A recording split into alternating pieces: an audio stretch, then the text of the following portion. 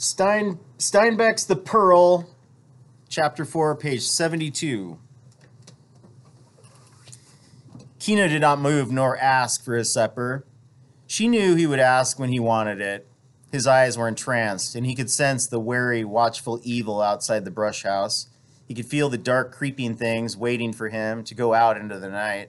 It was shadowy and dreadful, and yet it called to him and threatened him and challenged him. His right hand went into his shirt and felt his knife. His eyes were wide. He stood up and walked to the doorway. Juana willed to stop him. She raised her hand to stop him, and her mouth opened with terror. For a long moment, Kino looked out into the darkness, and then he stepped outside. Juana heard the little rush, the grunting struggle, the blow. She froze with terror for a moment, and then her lips drew back from her teeth like a cat's lips. She set Coyotito down on the ground. She seized a stone from the fireplace and rushed outside, but it was over by then. Kino lay on the ground, struggling to rise, and there was no one near him. Only the shadows and the strike and rush of waves and the hiss of the distance. But the evil was all about, hidden behind the brush fence, crouched beside the house in the shadow, hovering in the air. Juana dropped her stone, and she put her arms around Kino and helped him to his feet and supported him into the house. Blood oozed down from his scalp, and there was a long, deep cut on his cheek from ear to chin, a deep, bleeding slash, and Kino was only half conscious. He shook his head from side to side. His shirt was torn open, and his clothes half pulled off. Juana sat him down on his sleeping mat, and she wiped the thickening blood from his face with her skirt. She brought him pulque to drink in a little pitcher, and still he shook his head to clear out the darkness. "Who?" Juana asked. "I don't know," Kino said. "I didn't see." Now Juana brought her clay pot of water, and she washed the cut on his face while he stared dazed ahead of him. "Kino, my husband," she cried, and his eyes stared past her. "Kino, can you hear me?" "I hear you," he said dully. "Kino, this pearl is evil. Let us destroy it before it destroys us. Let us crush it between two stones. Let us throw it back to the sea where it belongs. Kino, it is evil. It is evil." And as she spoke, the light came back in Kino's eyes so that they glowed fiercely, and his muscles hardened and his will hardened. "No," he said, "I will fight this thing. I will win over it. We will have our chance." His fist pounded the sleeping mat. "No one shall take a good fortune from us," he said. His eyes softened, and he raised a gentle hand to Juana's shoulder. "Believe me," he said, "I am a man," and his face grew crafty. "In the morning, we will take our canoe, and we will go over the sea and over the mountains to the capital, you and I. We will not be cheated. I am a man." And that wouldn't be no playing in the park, that going from La Paz over to the mainland. That's a big stretch of water in a little craft. "Kino," she said huskily, "I am afraid. A man can be killed. Let us throw the pearl back into the sea." "Hush," he said fiercely. "I am a man. Hush." And she was silent, for his voice was command. "Let us sleep a little," he said. "In the first light we will start. You are not afraid to go with me?" "No, my husband." His eyes were soft and warm on her then. His hand touched her cheek. "Let us sleep a little," he said. I'm marking this spot so Barb can read it later. For his voice was command. Yeah.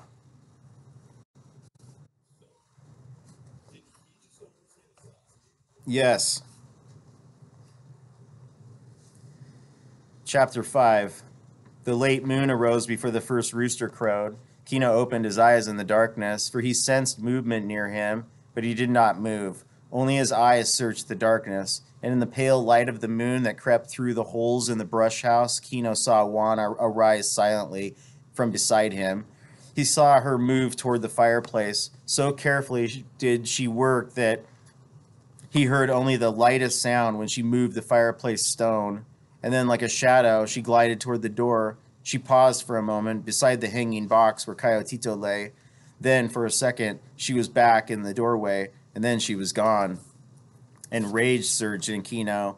He rolled up to his feet and followed her as silently as she had gone, and he could hear her quick footsteps going toward the shore, Quietly he tracked her, and his brain was red with anger. She burst clear of the brush line and stumbled over the little boulders toward the water, and then she heard him coming, and she broke into a run. Her arm was up to throw when he leaped at her and caught her arm and wrenched the pearl from her. He struck her in the face with clenched fist, and she fell among the boulders, and he kicked her in the side.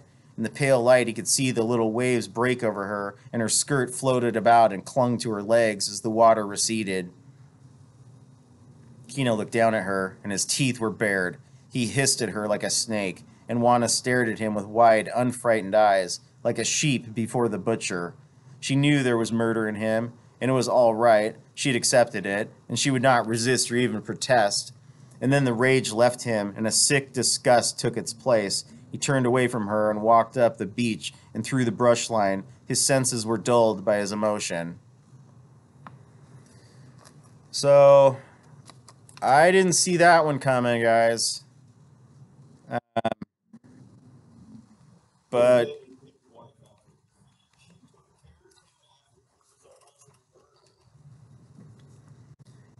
yeah, I mean, yeah. Well, Steinbeck has been talking about him being angry the whole time he's been angry ever since he found the pearl. He heard the rush, got his knife out, and lunged at one dark figure and felt his knife go home. And then was swept to his knees and swept again to the ground. Greedy fingers went through his clothes, frantic fingers searched him, and the pearl, knocked from his hand, lay winking behind a little stone in the pathway. It glinted in the soft moonlight. Juana dragged herself up from the rocks on the edge of the water. Her face was a dull pain, and her side ached. She steadied herself on her knees for a while, and her wet skirt clung to her. There was no anger in her for Kino. He had said, "I am a man," and that meant certain things to Juana. It meant that he was half insane and half God. Ooh.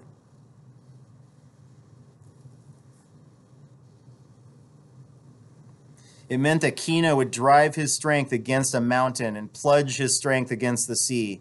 Juana in her woman's soul knew that the mountain would stand while the man broke himself, that the sea would surge while the man drowned in it. And yet it was this thing that made him a man, half insane and half God. And Juana had need of a man. She could not live without a man, although she might be puzzled by these differences between men and women. She knew them and accepted them and needed them. Of course, she would follow him. There was no question of that. Sometimes the quality of woman, the reason, the caution, the sense of preservation could cut through Kino's madness and save them all. It's a beautiful sentence, and it reminds me of my grandma's and my mom's and Barb, mom's stepmom. And I bet it would remind you of a lot of your matriarchy in your family. Sometimes the quality of woman, the reason, the caution, the sense of preservation could cut through Kino's madness and save them all. She climbed painfully to her feet. She dipped her cupped palms in the little waves and washed her bruised face with the stinging salt water, and then she went creeping up the beach after Kino.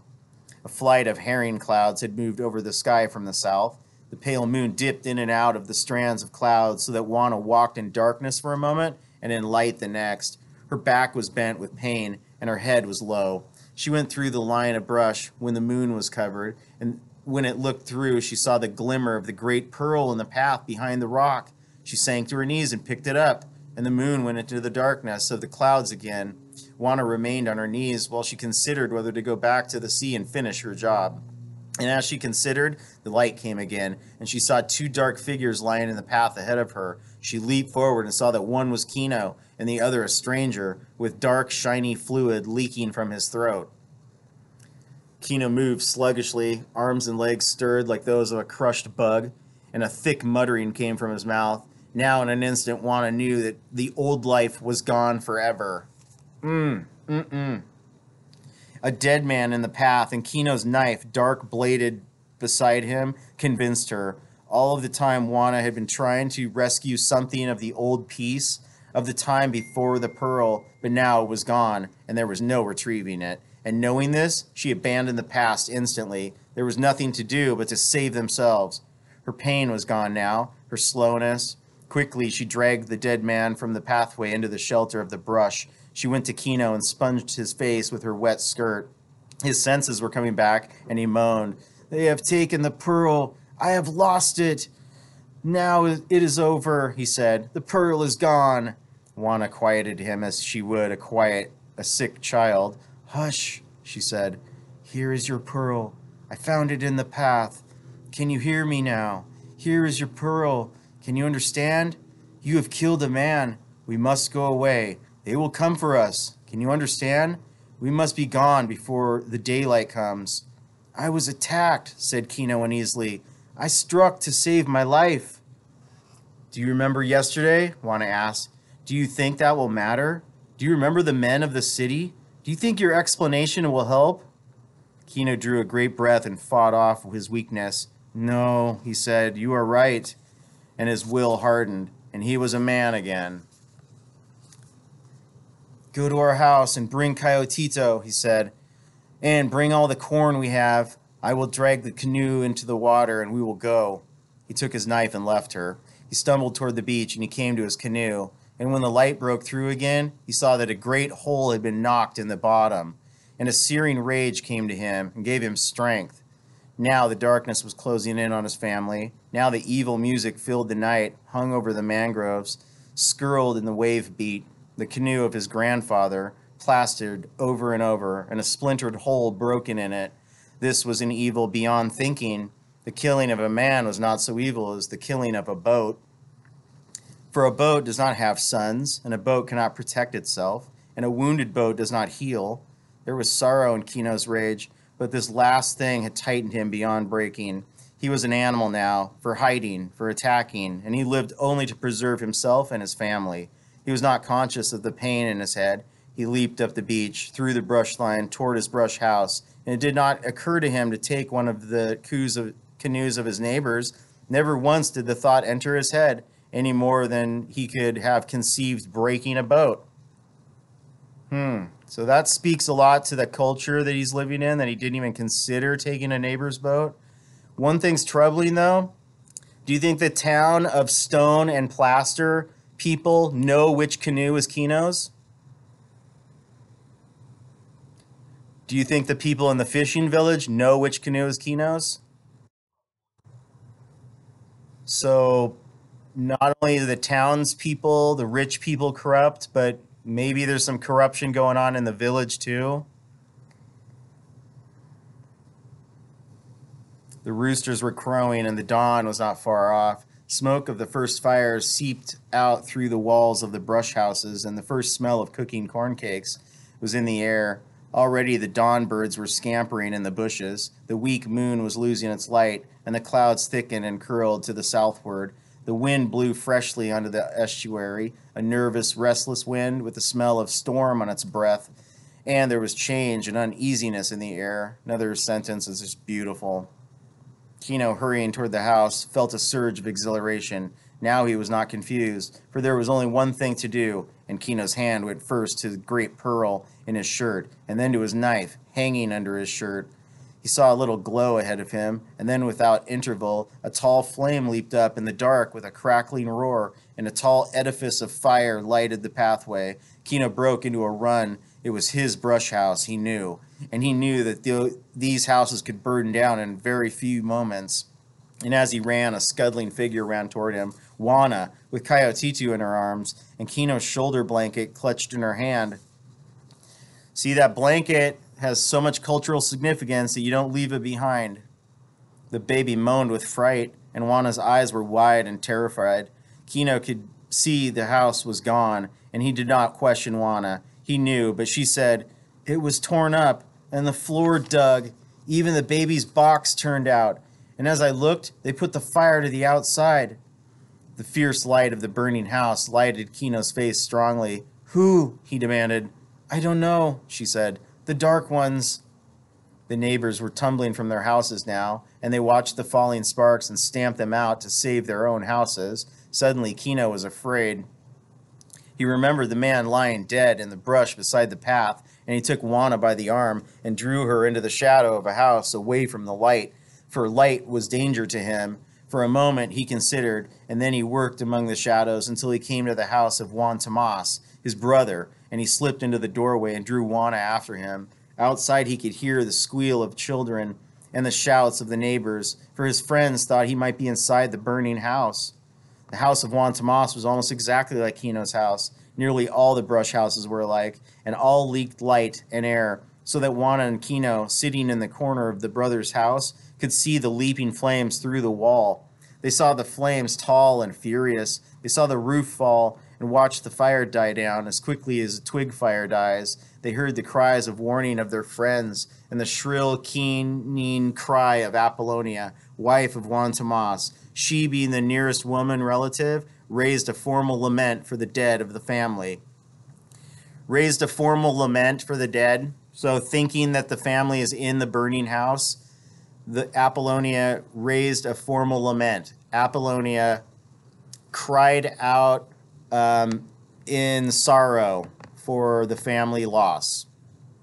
Raised a formal lament, cried out in sorrow.